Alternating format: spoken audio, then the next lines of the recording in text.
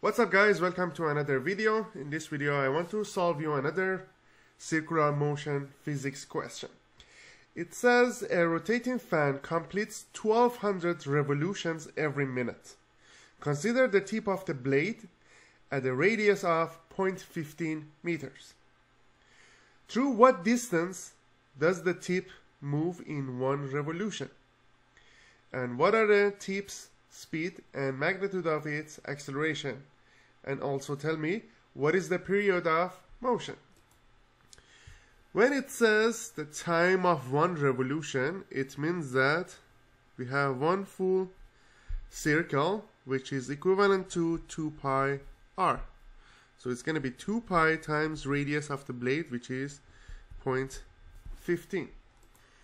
That's going to be 0.94 meters. Now we want to find out the period, speed, and acceleration. So the period is going to be,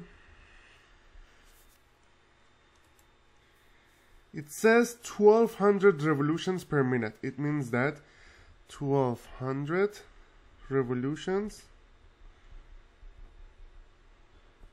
in 60 seconds. So we can say t equals to 60 seconds divided by 1200. That's going to give you the time of one revolution. So 60 divided by 1200 is going to be 0.05 second.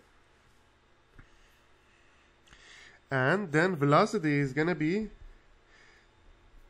circumference of the circle or perimeter of the circle, for one revolution, divided by time of revolution. So it's going to be 0.94 divided by t, which is 60 seconds.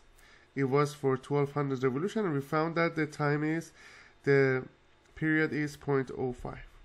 So it's 0.94 divided by 0.05.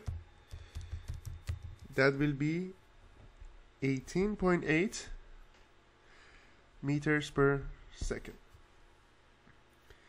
Then finally we need to find out the acceleration. Acceleration is v squared divided by r, which will be 18.8 squared divided by radius, which is 0.15.